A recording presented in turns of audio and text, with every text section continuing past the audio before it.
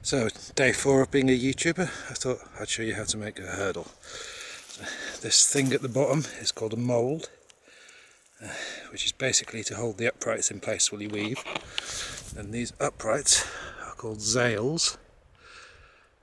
It's traditional to have like 9 of them in a row. You need them nice and straight so they don't interfere. Then up at the top and at the bottom you use these thin rods, which are very flexible, and if you twist them you can tie them into knots like this and fold them back into themselves so there's nothing poking out, and it holds it all in place. So you do that down at the bottom and up at the top, and then in between that you put these split hazels. So they're essentially just bigger rods that you split in half and you weave them through. They don't need tying at the end. That's it really. I'll show you some of the tools we use.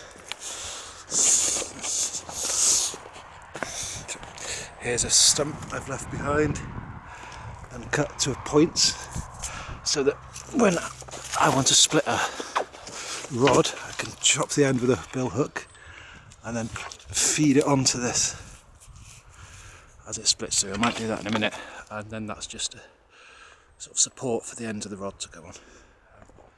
So I'm just going to take this hurdle out because it's finished, and I might try and do a new one. So here's the back edge of it. I've taken it out of the mould, and I'm just going to cut these posts off. Yeah, you just knock it out of the mould with a hammer or something. It's quite easy.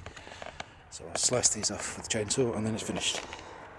So there we are. I've got the zales in, pointed them, cut them to length and banged them in.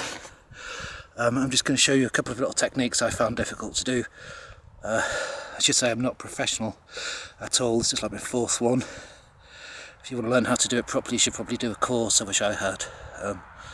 Yeah, and there's probably much better videos on YouTube because I'm just doing this to wind the kids up. Anyway, I'll show you. So, to get it to bend around the end stick, you need to twist it like this to break the fibres in the hazel. And it should bend. So the other thing I struggled with a bit to start with is this technique of splitting them. I'll show you this.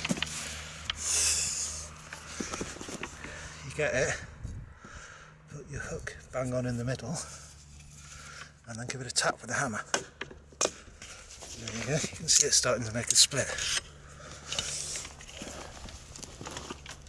And then feed it onto this. It starts to drift off and form one side or to the thick side.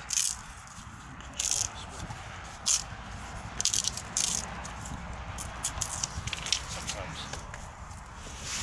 Like that.